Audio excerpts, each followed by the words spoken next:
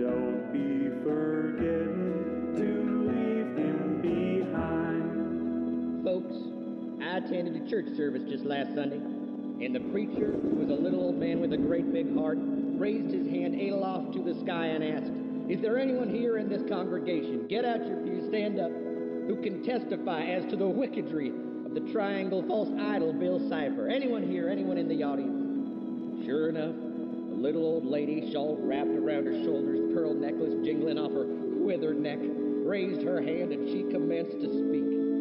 She said, "Ladies and gentlemen, I was once a law-abiding citizen like you.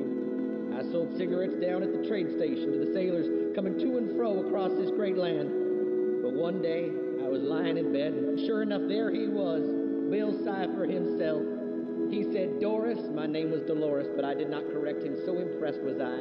'Doris,' said he, 'I'll get you a husband. Nay, I'll get you gold, silver, silks, and spices, if you'll follow me.'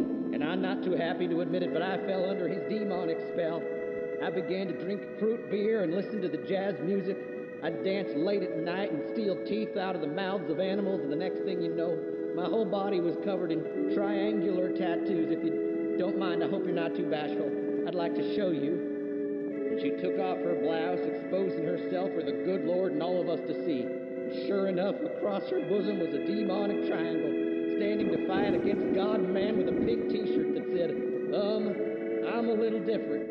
Get used to it." And she fell to her knees and wept. Cipher is real, he's sinful and yellow. He's a triangle fella with mischief in mind.